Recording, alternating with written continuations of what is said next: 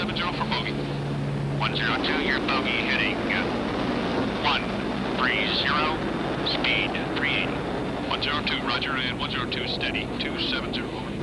102 has a contact 190 at 7 miles. Over. That is your bogey. Roger, Judy. 102 was Fox 2, 102, Grand Slam. Only the spirit of attack born in a brave heart will overcome the odds.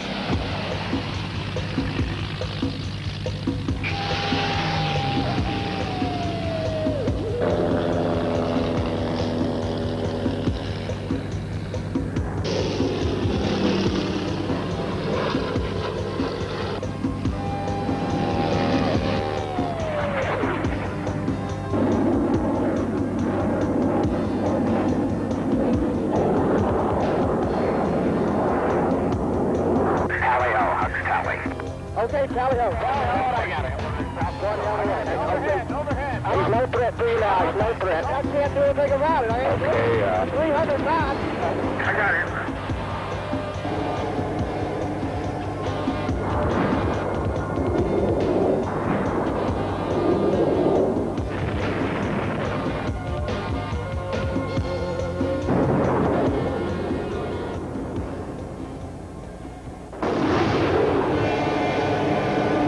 Fighters are our first line of defense.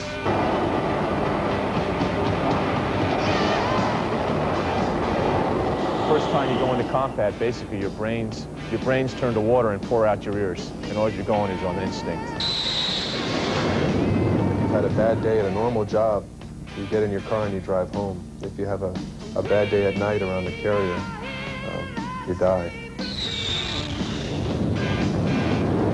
These aircraft carriers are designed to take a group of airplanes any place in the world with deep water and project power.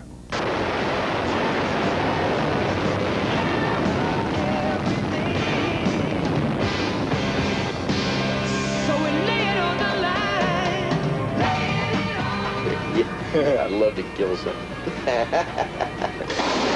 When you're dealing with aviators and trying to teach them survival skills as well as anything to deal with safety, you have a lot of defensive mechanisms involved. In uncontrolled ejection, there's going to be a lot of positive and negative G's. You're going to be thrown around the cockpit, and you're going to have to know instinctively what to do.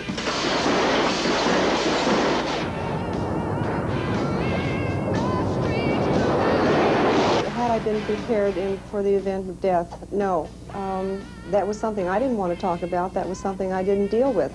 I had a very strong defense mechanism known as denial. Absolutely, you're about to get gunned. Oh, what a beautiful shot. I think more in terms of myself, my wingman going in and just letting a lot of ordnance fly.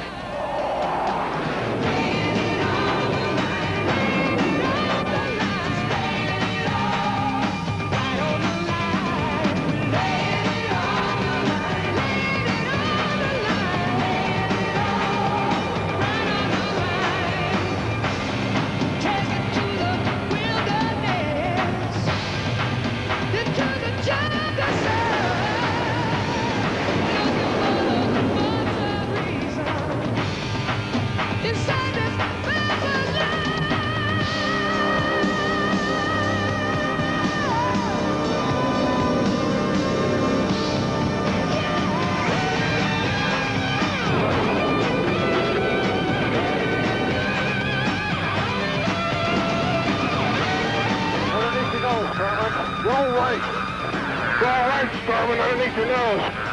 Got him.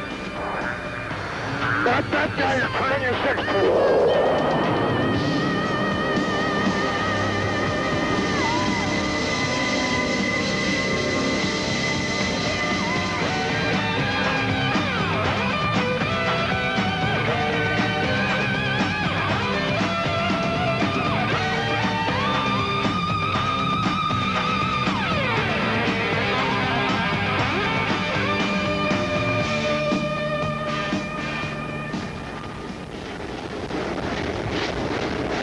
You've got to think of an airplane as a platform and as a weapon system, and then the pilot in it. All three have got to match.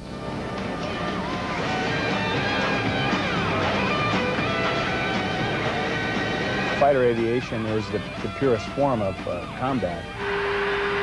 There's always a point in every engagement where you break it down to a very, very basic level, and that level is the pilot himself.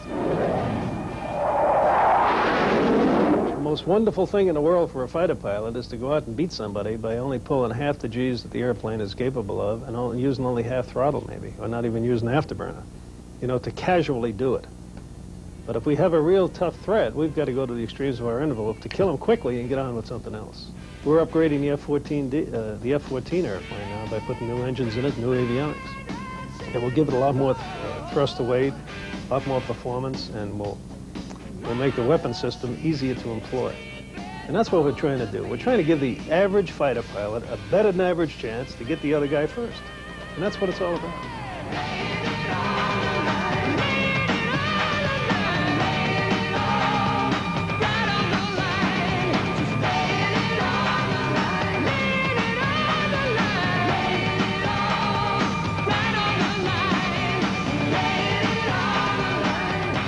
They think of themselves as the top guns, always officers, sometimes gentlemen. In peacetime, they are pilots and technicians, but in wartime, they are some of our most professional killers. This is their story, the story of men who choose to live on the edge between war and peace. They are a high-octane mixture of ego and guts, fear and intelligence. And if this country ever goes to war, they'll be the first to see it. There's no innocent fighter pilots up there. There's no women and children flying fighters. Everybody that you kill on another airplane is drawing X number of rubles a month to be up there. I don't worry about his wife and kids. I don't think he's worried about mine. Modern air combat, a battlefield of incredible speed and deadly technology, where life and death is decided in an instant, and there are no points for second place. If I just rolled underneath like this as he's overshooting, reverse, squeeze the trigger, he blew up that quick. But when you pass that MiG and you realize there was one human being in that airplane whose total mission was to kill you, it was literally almost like it must be in hand-to-hand combat.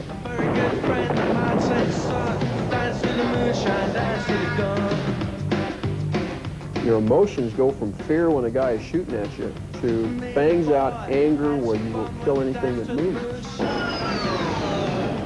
Most of the guys that get into the business probably begin their training before they're married. It's a very interesting career. It's a very dynamic profession, and it's a hell of a lot of fun. I had lost a husband who was a Navy pilot in Vietnam. I now have a son who is flying the F-18. I encourage him in giving loving support as much as I can, because that's his life, that was his choice, his decision. That doesn't necessarily mean that when I'm alone I don't cry. These characters that fly the airplanes also have a commitment to their country. So in a case like Vietnam was, the guys clearly saw a responsibility and a duty, and were willing to put that first. Start the battle! Start the battle! Vietnam, a war that did not end in a military victory for the United States.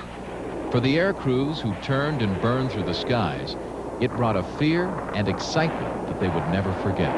Because it was so intense in such a short duration, we were so busy just doing what needed to be done during the actual evolution itself that you were very rarely scared. A lot of apprehension before you launch, but once you launched and the details of actually flying the mission, everything else just sort of faded away. It became a very, not really mechanical, but at least a routine type of evolution that you went through. And then when you came back and you had a chance to sit in your room at night and think about it, then you get really concerned. I guess the essence of the whole thing is that, you know, a pilot goes through very intensive training to do what he does in the profession.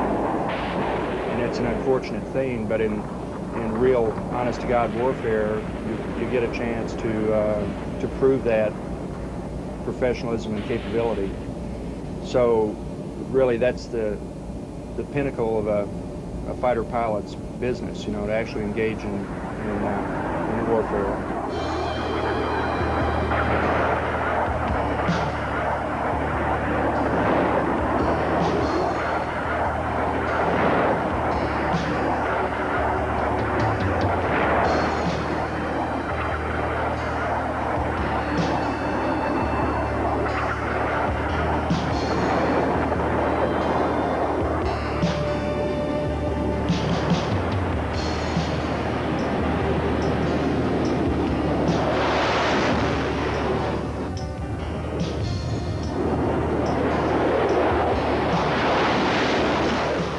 flak was the biggest threat. AAA was much more severe in North Vietnam than it ever had been anywhere else in the world in history, including in Berlin in 1945. And most of the airplanes that were lost to flak. But flak was kind of a random thing. You never had the feeling that a particular gun was shooting at you in particular. There was just a lot of it around, and sometimes you got hit, sometimes you didn't.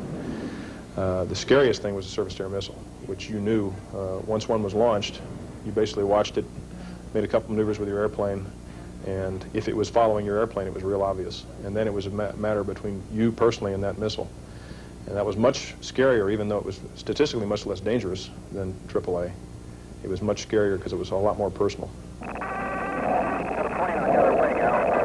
the target of the ground aircraft is directly over the target area. Generally, you'd see them launch. There'd be a big cloud of dust and smoke on the ground. And then for a while the booster was lit, you could see the booster. You could actually see the flame. It looked like a giant flaming telephone pole coming up off the ground. They were big missiles. Visually acquire them. Once you acquired them, you did a little dip with your airplane. And if the missile dipped with you, then you knew it was coming with you. The hardest thing to do was you had to wait. You couldn't maneuver too soon, because if you maneuvered too soon and lost all your airspeed, by the time the missile got to you, you wouldn't have enough to maneuver. So the trick was to make sure it was at you, and then wait until the missile got in close, and then put as hard a move on your airplane as you could, in several dimensions at once, and hope the missile overshot, which it normally would do. It wasn't until after I was actually hit with a surface-to-air missile that fear really set in, and that bubble. They say an ace or someone that flies in a lot of combat or something wears a white scarf and walks around with his chest out. At that time, there was no white scarf. You ever had so much fear that you want to throw up, that it's almost incomprehensible, the anxiety of that thought that you're going to be a POW. The only time I'd ever asked for divine guidance was when I got in trouble. And I remember thinking, God, get me out of this one. And the airplane started to go upside down again, or right itself again, and I thought, well, God didn't have anything to do with that. I just righted the airplane. And when it did go uncontrollable again, I went, God, I didn't mean it. Well, Willie wanted to eject because the airplane was on fire from him back, and we were still over. It's like flying over downtown Los Angeles. I mean, it was just solid city below us, and I knew I'd be a POW if I ejected. So I said, Willie, you stay with this damn airplane. And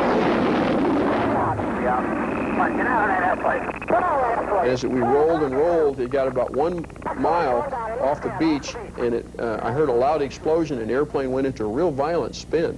And I'd see land and water and land and water, and I'd see wind blows from ocean to land. If I eject here, I'm still going to be a POW. So I said, Willie, stay with me. I'm going to try and get this thing 1 more mile off the beach. And the controls were nothing here. I didn't know it. It had blown my whole tail off. I had no controls left at all. Despite most missions in Vietnam involving bombing and escort, every pilot lived for that one chance of shooting down an enemy plane, of fulfilling that ambition to test himself in combat, one-on-one.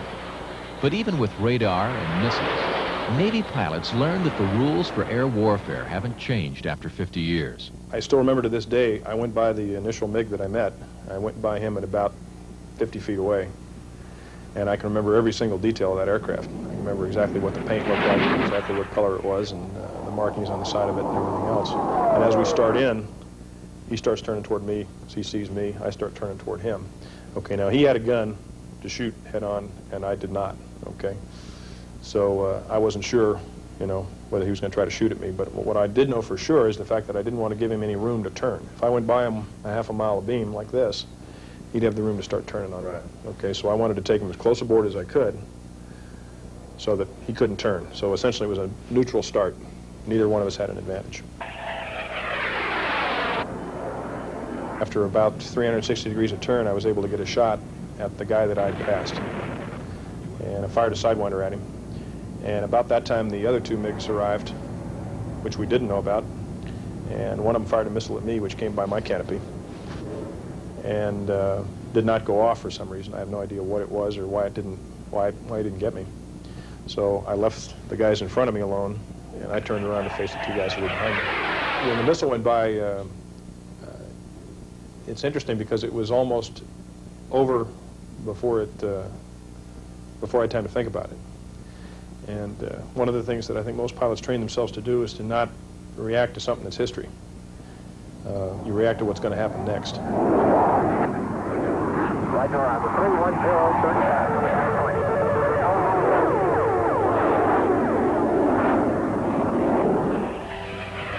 I just got through braking from 36 SAMs that were fired at us over Quang Lang Airfield. And as I came out of a SAM break, just trying to get out of the area, I saw two MiG-21s at treetop level exiting the target. One was about 500 feet, the other one was about 800 feet stepped up like this, and I was doing about 650 knots at treetop level. And as I came up behind the one MiG-21, Willie said he's locked. He had a little lookup, and just as I fired the missile, and the missile came off the side, he went into looked like about an 8G turn, and you could just see the vapor trails turning off of his wings. I did an aileron roll, and then brought my nose back to him, and just as he dropped his wing, I shot my second missile.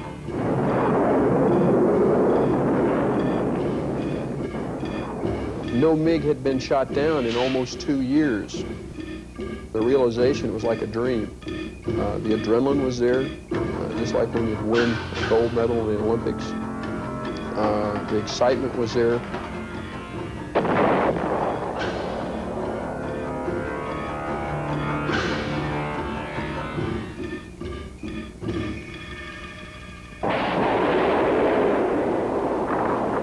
Certainly you live from day to day. There's really nothing glorious about it. You watch your friends die. You know, the third day I was there on my first cruise, I lost my roommate. He had a wife at home who was 3 months pregnant. You know, so he never saw that baby. Without a doubt, I can look back at that time in my life, and I've never lived more intensely from day to day than I lived then. The constant stress of combat, and for me, my last cruise in Vietnam was almost a year, from start to finish. It was very difficult to come down from. Combat, to some people, was in fact addicting. And it had tendencies in that direction for everybody. I think you either one thing or another. If you finally got to the point where you could handle it completely dispassionately, it was time to start worrying about whether or not you were going to be able to react to civilian life. If you finally lost all the fear of it, then you were going to have a very difficult time when you got back to the real world. Even after coming back on the ship after the first kill, they had a party. All the skippers were there, all the people in the celebration, and then someone walked up to me and says, "Hey, Duke, what's it like to kill somebody else?" And that was the first time that it really hit me square in the face. Matter of fact, I left the party, and it bothered me so much. I went to my room by myself. It still brings a lot of pain. And I had to seek the help of a chaplain. I couldn't go to my fellow fighter pilots because that wasn't macho. I couldn't go to my commanding officer because I thought he'd worry about me in combat after that. So I went to the only person that I thought I could, and I went to the chaplain. He told the skipper in the long run, and I told the skipper that I could do the same thing over again, but it just bothered me a little more than I thought it would. Anyone who's honest will, who's a real professional carrier pilot, I think will say that he actually enjoys it. You got to qualify that, and if you can take a lot of this statement out of context, but because there is nothing glorious or good about killing other people, and that's basically what war is all about. There is something that is, in terms of a challenge, you can't find anywhere else in life. You know, there's no success or failure thing like you'd find maybe on Wall Street in terms of making a killing on the market. What you're doing in aerial combat or in escorting other airplanes into a target, or actually, as we did in Phantoms, actually doing the bombing and rolling in on a target ourselves and the fighters. There, the criterion for success is very clear-cut. You either do it right and stay alive, or you do it wrong and you die. So that does give you a rush. You know, if you want to look at human emotions, it's an exhilarating thing, and that's a sad thing. That's a sad commentary on what war is all about, but it's true.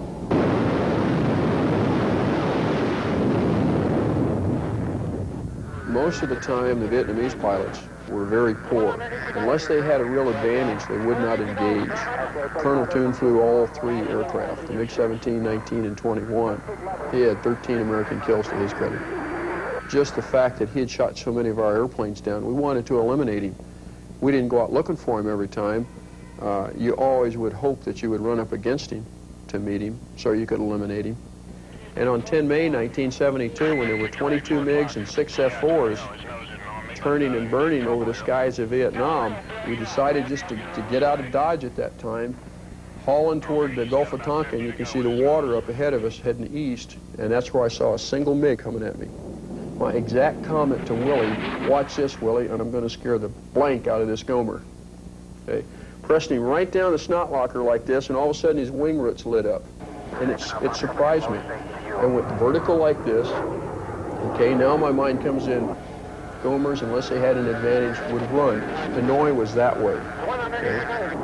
So I went pure vertical, totally expecting the Gomer, the MiG, to keep running and head toward his field and unload. As I came back over the side like this and looked in the vertical over my ejection seat, straining to look behind me, I looked up and I saw a little set of Gomer goggles, a little Gomer scarf, and we were going canopy to canopy.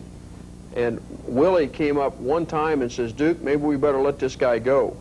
And I said, "Willie, no." And I remember the anger. And I remember just gritting my teeth and going and thinking, pulling, and I would have rammed him if I had to at that time. Came into a third time on a head-on maneuver like this, only this time, for some reason, I think every time I'd out-zoomed him in this vertical pull. He pulled his nose up first, nice and easy, trying to save the G and energy. Well, when he pulled his nose and looking at a place like this, I came back to idle, put out the speed brakes, and dropped my flaps. What it looked like was something like, just really put on the G here to end up slide in behind him. But now I'd misjudged, and I ended up about 600-700 feet behind him. I mean, I'm looking right up from here to the wall at him. And I can't shoot him with a Sidewinder missile. It's in mid-range. Okay? At those airspeeds, he has got the advantage even though he's out in front. So I tried to disengage once I saw my mistake, stood on the rudder like this, trying to keep the F-4 from departing. And as I rolled this direction, his airplane went like this and departed. And looked, and when he reversed like this, I expected him to really totally pull back in and try and shoot me. But instead, he started running, and I remember thinking, well, I'm going to get away.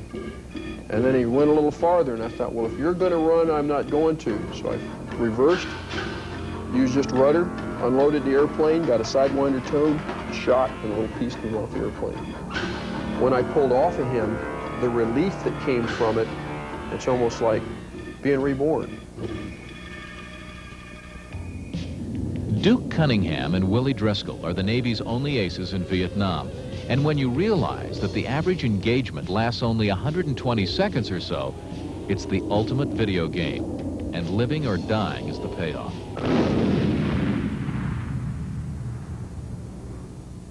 I'd get up and I'd basically just sort of address the possibilities of the day.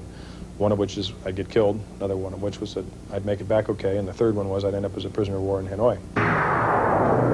These are film clips taken in combat and never seen before in public. They have been slowed down to give you a closer look of actual air-to-air warfare.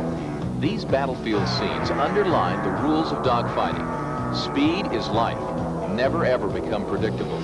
Keep the enemy on the defensive. Believe in yourself and react to the situation. And never forget that if you have to think, you're dead. Only a fraction of today's top guns have actually seen combat, and their victories over Soviet-made aircraft are depicted right here on these walls.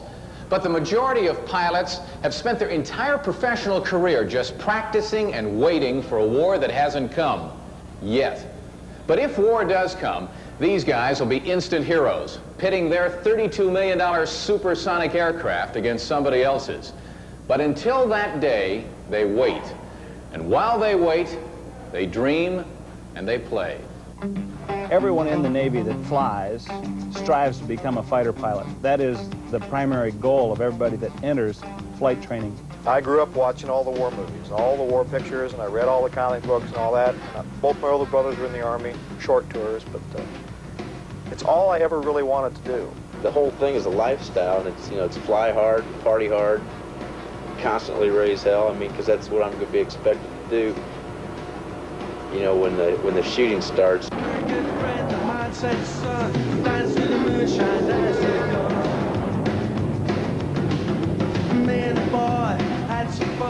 I don't think my image as a younger naval aviator was the same as it is right now, and I think that probably had some to do with the end of my first marriage. It's just like the old, you know, the two gunfighters on the street by themselves, or the two gladiators in the middle of a ring by themselves. Everything else is taken out, all the extraneous factors are taken out, and it's just you and him.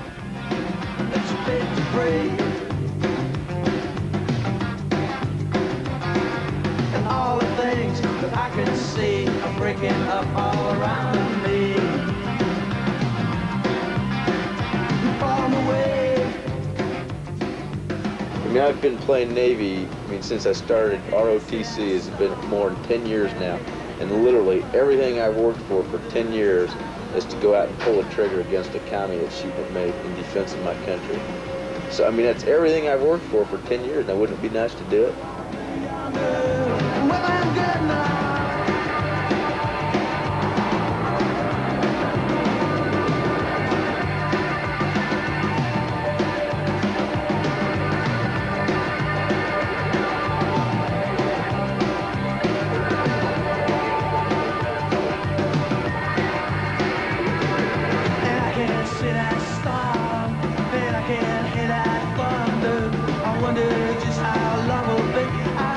The only way a fighter pilot will really ever kill anybody else is if he guns it.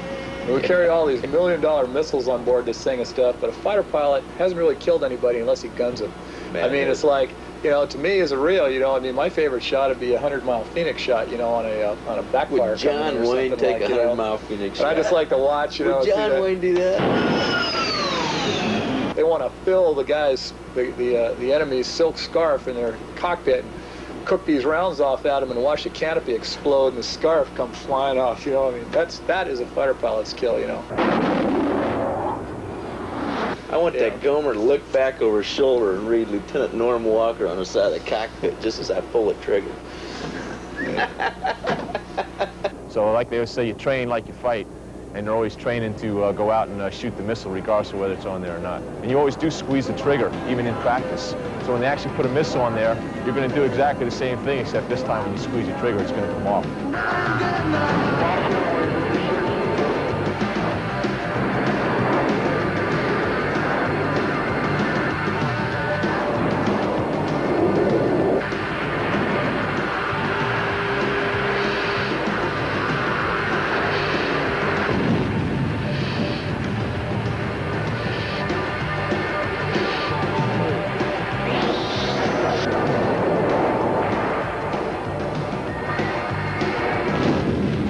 Winning is the most important thing. Getting into the fight, engaging, killing, and then exiting the fight arena. That to me is the heart of it, the 1v1 engagement where you break it down and it's just you against him, and only one person's going to walk away.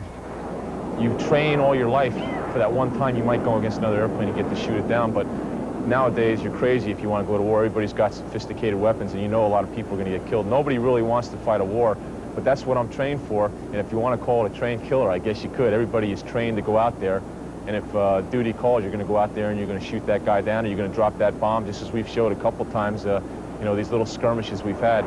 The reason why people can sit around and talk and say what they want and basically watch whatever they want and do whatever they want is because guys like us are out here on the carrier. We may not actually be fighting anybody, but we're out there as our presence, telling people, hey, don't mess with us because this is what you're going to have to fool with if you do. You know, the carrier's sitting out there, it may not actually be fighting a war, but people know, hey, that thing can come in here and kick some ass. I don't think we better push the United States around too much.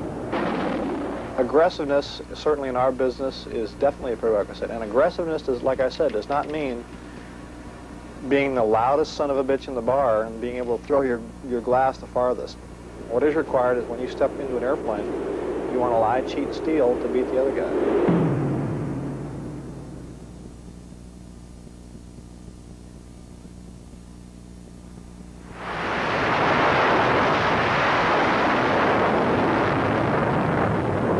Here's a lesson in life and death economics. You take an airplane that costs $33 million to build, $10,000 an hour to fly it. It lands on an aircraft carrier that costs almost $4 billion, and then, for a mere $30,000 to $60,000 a year, the Navy finds pilots who make it all work. All they have to do is survive, and the plane comes home with them. The whole scenario of where people fight has changed over the last 15 years. When I first came in the Navy, we were still dropping bombs at 50,000 feet, and you never got close to the enemy. And of course, as their defense mechanisms became more sophisticated, they could blow us out of the sky at almost any altitude. And so when you start looking at the threat, and if you pay attention and you are sensitive to the squadron's position, you find out that they're flying lower and lower and faster and faster. The difference in the speed of an engagement, I think when you're really getting close, probably isn't all that different between aircraft of a generation ago and today. But I think that the difference is the fact that they're going to be able to identify them earlier. They're going to be able to perhaps employ much more sophisticated electronics and ordnance in order to neutralize these folks. I think the difference between a fighter pilot now and a fighter pilot a few years ago is a fighter pilot of today's Navy is more of a weapon system manager. There's more required in the cockpit than there was in the past. He's got to be not only a good stick and throttle man, but now he has to be a weapon system manager while he's airborne.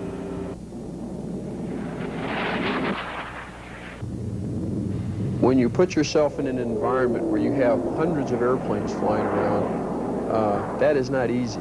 For example, you'll have somebody passing you, and you'll have to analyze, is that a MiG-21? What's his turn rate?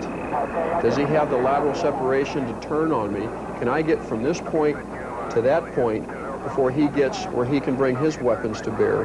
Those are split-second decisions that you have to analyze and be able to view, and you have to have a three-dimensional picture in your mind on what's going around.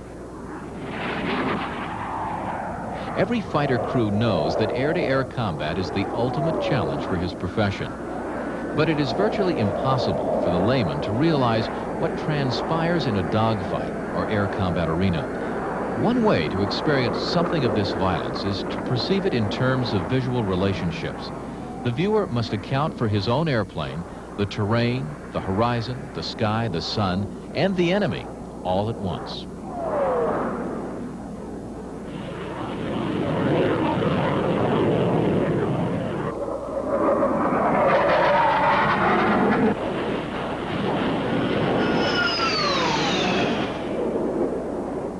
Overhead. I'm back.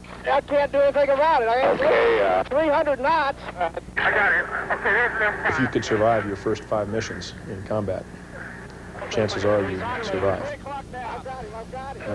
But it's that first 5 where everything is just, chaos. You're not used to the load, the stress, the rapidity with which things are happening. Just overcomes people. In World War I, they had many, many airplanes. They had more time. You'd see an airplane 10 miles away, it'd take you 20 minutes to get there. Now, a lot of times when you see an airplane, he's already launched his weapon at you. At a mile away, a MiG-21 is a dot. And the whole intent of the way we train right now is to expose people to that first 5 missions, basically in peacetime, so that by the time they get into actual combat, they've already gone past that plateau. It's by far the most realistic training they'll ever get, and it's probably as close to real combat as we can get without actually shooting people. You have to say, today I'm going against MiGs. And if I die in training, that means I would really die in combat. That's why that the tax range is so good for us, is that you can come back and analyze all of those things, and you can pick out your mistakes. You may not even see the 3 that are coming over here 10 miles away, or you might be turning your tail to them. That sticks in that computer that you use. And just the mere fact of having the opportunity to train on a daily basis is the key to any pilot's success, today or the future. With laser weapons coming down the line, with technology and aircraft performance, little has changed since Richthofen and Immelman. As I mentioned, they wrote the dictas on how to kill and survive in the air along with Oswald Boca back in 1915, 1916. A lot of those same rules apply today.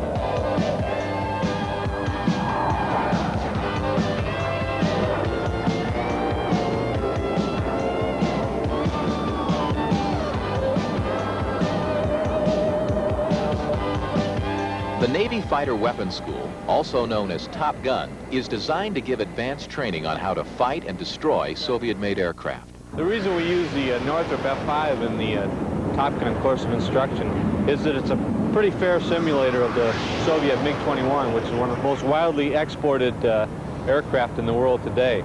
We teach the people to beat this aircraft so that they can go with confidence out into the fleet, knowing that they can beat the MiG-21. An additional factor is that the pilots at Top Gun flying this airplane are probably among the best adversary or fighter pilots in the world. So the fact that they can beat a Top Gun pilot in this aircraft is a confidence builder to them that they can beat a MiG-21 no matter who's flying it. The ability to fly airplanes, especially in a tactical arena, is not something, it's not like riding a bicycle. It's not something you can stop for 5 years, get back on, and still be proficient at it. That's one of the reasons that we stress pilot proficiency and pilot currency. We can't fly ACM unless we've flown ACM in the last 7 days. Because it's a dangerous arena, we want to make sure that the accident rate is kept low so that we can indeed employ the airplanes to the edges of its envelope. The scenario during a Top Gun flight is not competitive in nature. Both air crew will fly their aircraft to the limit, but the main objective is a teaching situation. If you get too competitive, you're not going to learn from it, because all you're going to do is your mind is going to build a picture of what happened, and you're always going to win. Whether you lose or not, you're always going to win. And the only thing that's going to come out of that is you're going to think that you're great, and maybe you're not. And then you're going to fly into combat someday thinking you're great, and you're not going to be, and you're going to die. You have to build confidence, first of all, in your abilities to fly the aircraft, your own aircraft, to its limits, and secondly, to fly your airplane against another well-flown aircraft. And that's what we do here at Top Gun. Exploit the strengths of our airplanes and the weaknesses of their aircraft. In order to win in air-to-air combat, you have to fly your airplane closer to the edge of its performance envelope than the other guy flies his. And that hasn't changed since World War I. You basically have to go closer to the edge than he does. And when you train or fight in actual combat, that close to the edge, occasionally somebody goes over. And when you exceed the performance envelope of an aircraft, it goes out of control. It goes into some kind of a spin. In tactical jet aircraft, they're extremely violent, extremely disorienting, and in the past, we've had a very high loss rate in that situation. In 1978, the Navy started using the T-2, which is a jet trainer, as a spin simulator. And in that aircraft, we can take fleet fighter pilots up, put them in an out-of-control situation, and simulate exactly what their aircraft will do when it's out of control. If you've seen the situation before, you can react to it. To elaborate on the positive, negative G's, that's certainly one situation that an aircraft can go into if all of a sudden it lost its tail, or if it was going into any type of uncontrolled flight, it's going to be spinning around. And I think, you know, if you took something like this, if you took an aircraft, for instance, and all of a sudden it stalled, it could just be falling out of the sky, just going down like this. And as it goes down, the pilot's going to be going back and forth. I mean, he could be doing all sorts of things. If you actually were to paint a picture of what happens prior to and during an ejection, I think sometimes you have to look at what's going on inside the pilot's mind, and that's when does he recognize that he's really in trouble. And that's something that we probably try to teach more than anything else, is when do you actually get out? A lot of people have a tendency to want to stay with the aircraft. But as soon as you realize that your instrument panel is a Christmas tree light, and all of a sudden all of the hydraulics is gone and all of your stick control is gone, you know, you have to start thinking about what to do. There is a certain sense of denial for most people who are flying a jet aircraft. Like I said before, there's, you don't get up in the morning thinking you're going to crash your aircraft. There are some people who seem to be rather casual about the training we give, as if it's not important to them. But it's always interesting to watch some of these people, because they may be looking rather bored, but they've always got one eye and one ear open to what you have to say. Get in the proper body position, heels on the deck, balls of feet on the rudder pedals, thighs flushing outboard with a seat pan, hips back, shoulders back, reach up, grab the face curtain. Okay, bring your elbows in a little bit. On my count of 3, I want you to go ahead and eject. I'm convinced that everything we do and everything we say is important to them in order to survive. 1, 2, 3, eject. Our challenge is to make it pertinent to his environment. If we're going to be talking about ejections, we need to be talking about something that he can look at in terms of a recent experience that's going to get his attention.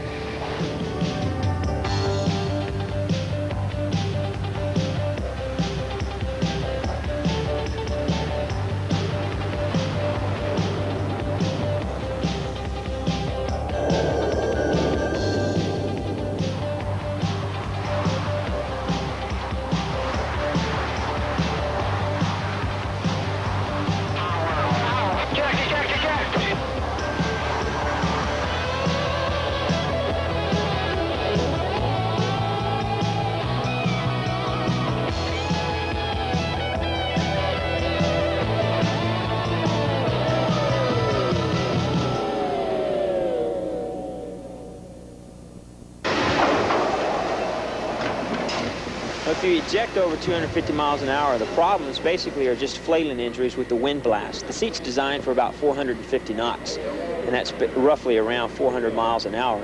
And with that, again, the flailing injuries are going to be the biggest problem with the wind blast, taking your hands away or having some problems around the facial area, ripping masks and helmets away. The ocean's coming up quick, and basically the cold water is the biggest environment there that's going to try to kill you.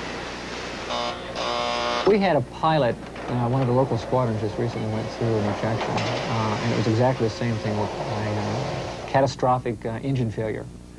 Tail essentially probably just blew off the aircraft. Again, a lot of positive, negative G's, a lot of buffeting. He was a type of individual that probably denied the fact that this is what ever happened to him. It always happens to the other guy. That's common. And at some point, he, I think, had a religious experience.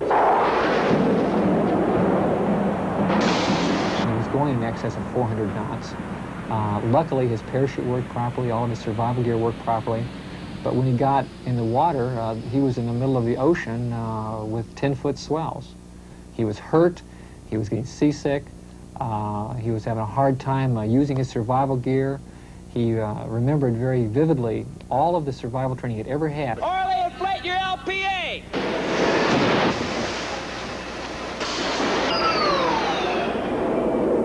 To survive high-speed ejections and water impact requires constant training. To survive in a dogfight means killing the other guy before he kills you. And 2 requires constant training and a spirit of aggressiveness that would exhaust most people. Competition without a learning capacity, however, is more deadly than a heat-seeking missile. I went through Top Gun, okay, and Top Gun was where I basically learned, where I spent most of my time, how a Rio should be in an ACM engagement. I learned from those guys. And also, I'm a believer in speed is life.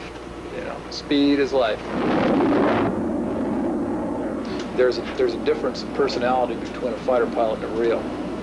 And I enjoy being a Rio for one of the reasons that I get to fly with different pilots. When you get a fighter pilot in a cockpit of an airplane, you find a person there that's just you never see anywhere else. You'd never see him in the ready room or anywhere else. And that person, no matter who he is, whether he's the worst fighter pilot in the squadron and you know he is, or whether he's the best fighter pilot in the squadron, you know he is. When he's in the airplane, he is always the best fighter pilot in the squadron.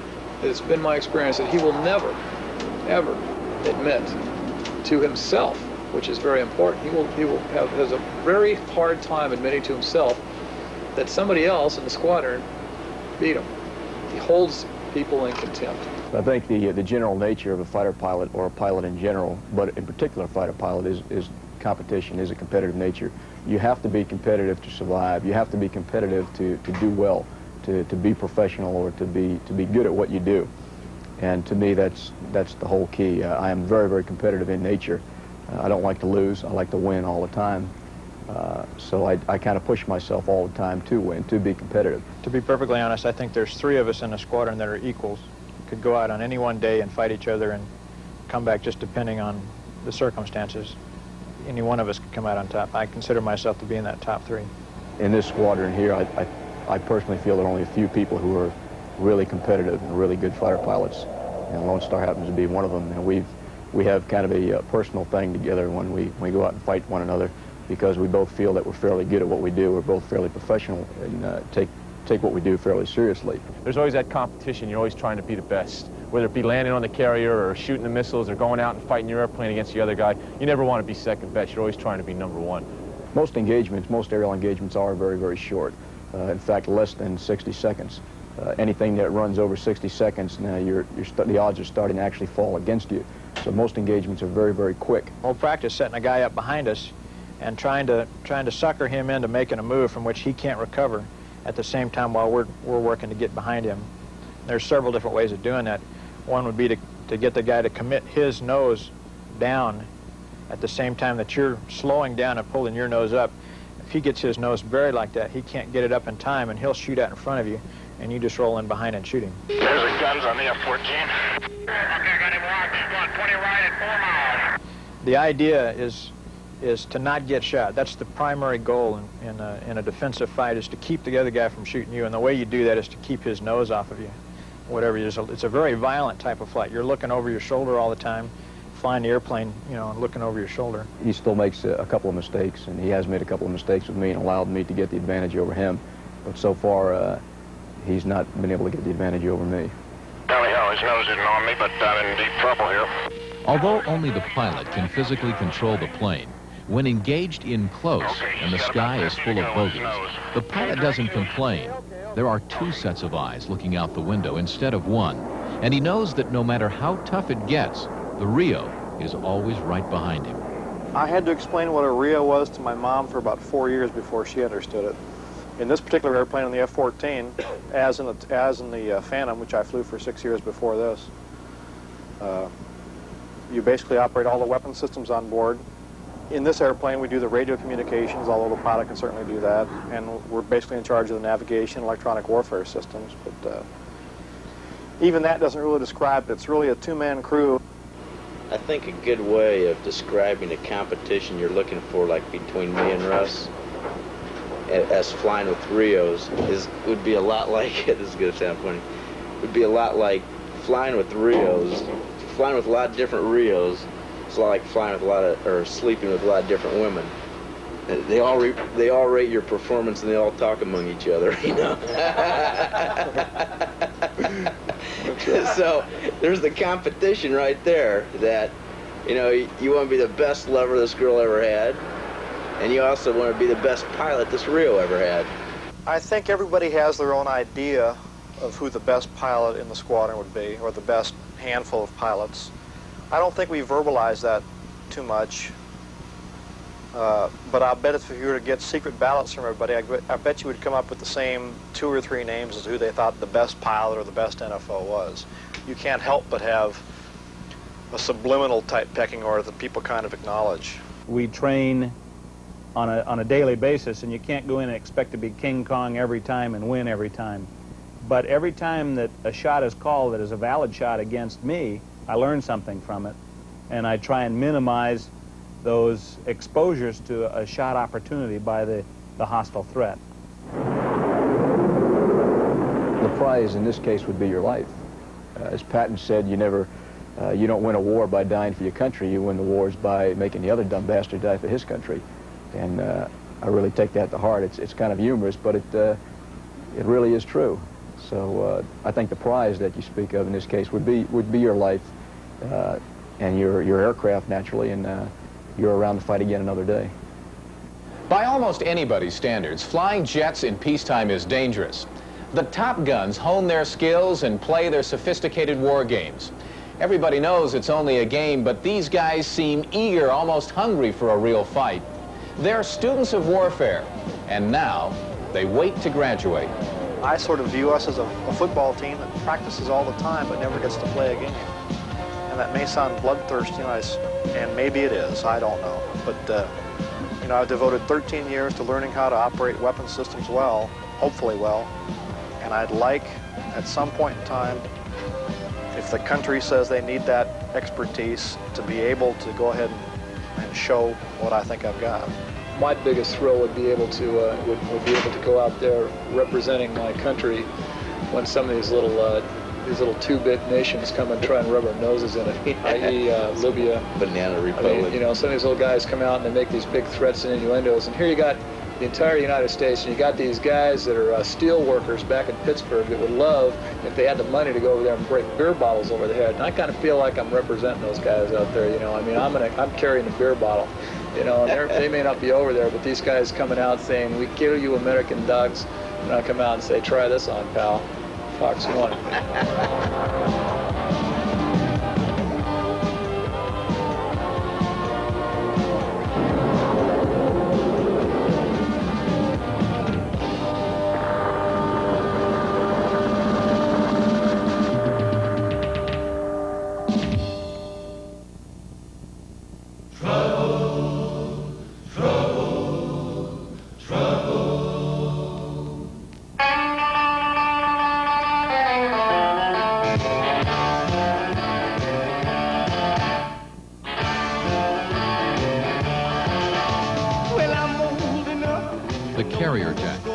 So loud during flight operations that without ear protection, a person would become unconscious within minutes and even die. On this 1,000 feet of rolling steel, there is only one mission: launching and recovering aircraft in all weather, no matter the time of day or night. More dangerous than flying a mission? Maybe not, but men can die here very quickly. Jet wash can literally blow a man off the deck. Here, the top guns are in their element, but they're not alone. With over 5,000 men on board to support and maintain a battle readiness that makes the carrier a small but awesome zone of power projection. It is an airfield on top of a city, and no Top Gun could even dream about killing MiGs without the maintenance and crew guys.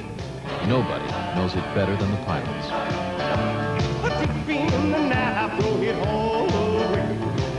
When you're flying, especially at sea, there aren't too many mistakes that you can make and live through it. You get an airplane that's just a routine, you know, a couple of guys, both of them qualified over 1,000 hours in the airplane type thing, flying down, coming down the chute. They ask to take a turn, or they say, okay, approach, we're going to make a 360 here to dump gas or to do something. They go, roger, and then they just disappear. You never see them again. And they fly into the water. You never understand, you know, I mean, to me, as much as you would like to try and shake that type of a thought out of your head, you can never really do that. I can never really forget that I just wonder what so-and-so was looking at in the back seat when he let his pilot fly him into the water. Why did he do that? We left and the deck was pitching quite a bit. And when that happens, they'll cycle the launch with the deck. So when the deck is up, hopefully they'll time it in sequence. But you can sit on the cat ready to go and be looking what you perceive to be right at the water, and you'll see the deck come. So when we left, we knew the ship was moving a lot. When I came back, there was water breaking over the bow because the ship was moving that much. And that sort of puts a little bit of fear of God in you. That was one of the roughest days I've ever had to come back. Just trying to find a home. As big as those ships are, they're just incredibly small sometimes. I've read reports and heard that they did the test during the Vietnam War to, you know, they wired pilots up for sound and let them go on combat hops to see what the heart rate was and all that. That the needles all pegged the highest when they came back and shot the carrier landings. If there was a shooting war on, of course, our #1 competition would be who's killing the most MiGs. In peacetime and even in a war, the next biggest competition is a pilot's carrier landing performance. And that'll make them or break them, literally. In peacetime, it almost makes your aviation career how well you fly around the ship, which is the difference between us and the Air Force. The grades are posted in the ready room. There's a ladder posted that says who the top guy is and who the anchorman is, and that's a lot of visibility. And guys fight not to be that last guy on the bottom. You bet. We're underway on deployment, and you know, the most visible thing is your landings at the back end of the ship, and so that's where all the effort goes. You know, like you have the greenie board that says, you know, exactly where you stack up in the squadron, whether you're the best carrier landing pilot in the squadron, whether you're the worst. And the only thing that matters is that you're off the bottom. If you're on the bottom, God forbid. I think that the best pilots in the world, even including the Israelis, are Navy pilots, hands down. And the reason why is because every time they come aboard a ship, every time, somebody's looking at them. The LSO's grading them. You know, they do it. The captain of the ship's looking at them. The skipper's looking at them. And you want to talk about pressure. You know, you want to talk about pressure. These guys, you know, they learn to live with it. It's no big deal for me. Hey, we get back with all the big parts. Hey, I'm happy. You know, I'm back on deck. It's no big deal with me. There's not a sign up there saying, you know, Slick talked on the radios good Wednesday, but he did a bad job talking on the radios on Thursday. You know, nobody says anything to me like that. The pilots always know if they screwed up. They don't need anybody. They don't need me telling them that. I've always viewed my job flying with a guy as being maybe 20% naval flight officer, 30% psychologist, and 50% good friend, you know, because that's all a guy really needs is a calm, good friend in the back seat that's on his side. You don't need another guy saying, you should have flown that past just a little, I could, my mother could, you know, you don't need that. Anybody that comes aboard a ship is a great pilot. And then there's everybody else. You know, but the one common denominator is around the ship, bringing the airplane aboard. That's where everybody just kind of falls into that big pot. And those people that don't bring it aboard, i.e. the P-3 guys, the B-52 drivers, the Eagle F-15 drivers, F-16 drivers, you know, the Israelis, they don't land aboard a ship. You know, they got a nice stationary, 200-foot wide, 16,000-foot runway. Jeez, even I can do that, you know. It's just like, you know, come on. You're a naval aviator, assigned to an aircraft carrier for 9 months at a time, and now have the opportunity of knowing the real meaning of fear. I mean, try to imagine landing a jet fighter on 700 feet of heaving landing strip in the middle of the ocean at night. It's pitch black, no horizon, no depth perception. You have to trust your instruments. As you approach the carrier, your plane could be affected by a sudden gust of wind, making it climb or descend without warning. You have no way of knowing if it's your plane that's moving or if it's the roll of the ship in the water.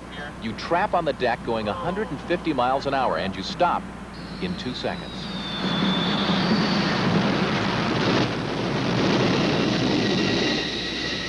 At sea, at night, it's dark and the deck is pitching.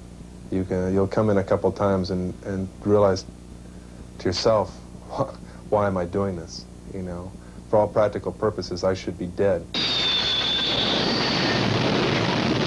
That's the worst thing about nights, is you sit up there. As soon as you launch, all you can think about is in another hour and a half you're going to have to land. So it's a very time-consuming event. You look at your watch and say, God, I got another hour before I have to come down. I got 30 minutes now.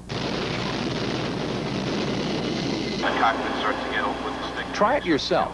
put a postage stamp in the middle of your living room floor and then turn off all the lights. Take a running leap and dive head first. If you lick it with your tongue, congratulate yourself because you've just survived a night carrier landing. They say that everybody has their night in the box. I had mine fairly early in my experience. Went around 4 times. Got waved off once because I was all screwed up. And every time that happens to you, you get just a little bit more of the vertigo effect. You get just a little bit more tired because you're really working your butt off. You fly instruments the whole way as best you can. Try not to focus too much on the ship, but you try and cheat with it. I remember looking out to try and find the landing area at about a quarter of a mile, and the deck had come up, and the perception I had was that I could see the name Carl Vincent right in front of me. It didn't scare me much, except for just overwhelming terror. It's embarrassing when you don't make it the first time. And it's even more embarrassing when you don't make it the second and third time. It's real important because you can get out there, and if you can't get aboard, eventually when you're out at sea, you're going to have to jettison the aircraft and go for a swim. That's the ultimate embarrassment. As you get in close to the ship at night on a night pass, everything begins to tighten up. You have to make teeny tiny little corrections, and if you see something that you don't like, sometimes an instantaneous movement happens, or you overcorrect and you bolter, and that's what happened to me. I don't remember exactly what it was that happened, but ended up getting high again and missing the wires and had to go around again. So coming around, I'm just forcing myself to put all of this out of my mind and just fly the approach, and that's what I did, and finally got aboard. It wasn't pretty, but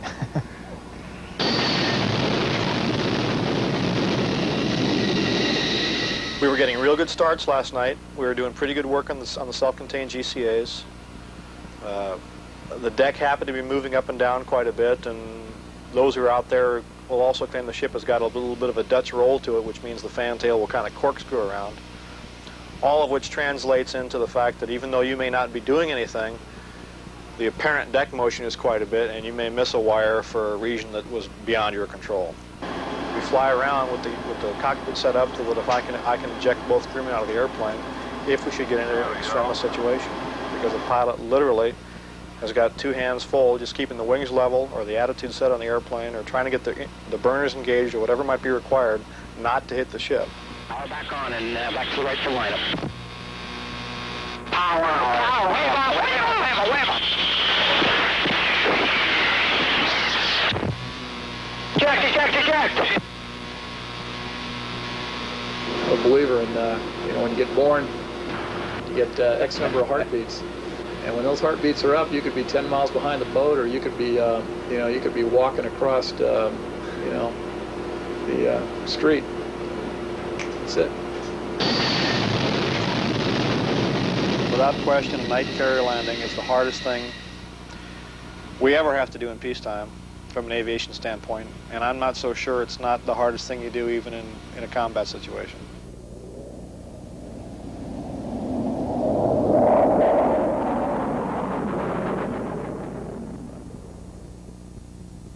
There is a basic contradiction in these men who keep the peace and silently wait for war. They are our best and brightest, and yet would be the first to kill and die if war came. Smart enough to operate the most sophisticated of our technology, their instincts are as primal as any killer. In the American arsenal, they truly are the top guns.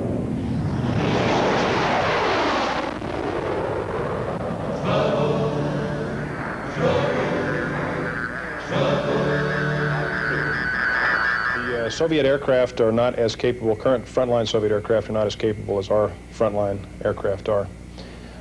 However, they have tremendous advantage in numbers in almost any theater that we're likely to go in. That not only the Soviets, but the Soviet client states as well have large numbers of aircraft that are not quite as capable as ours. So it's really numbers versus quality.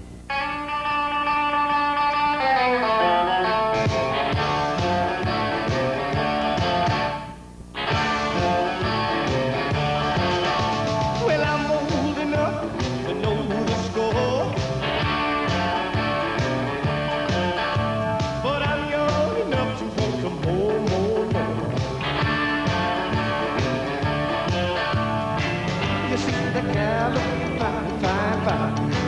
I'm gonna throw her a good time line. If she bites, I'll reel her in.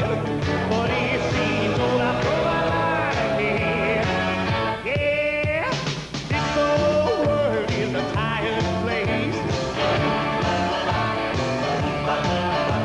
The same sad story on every face.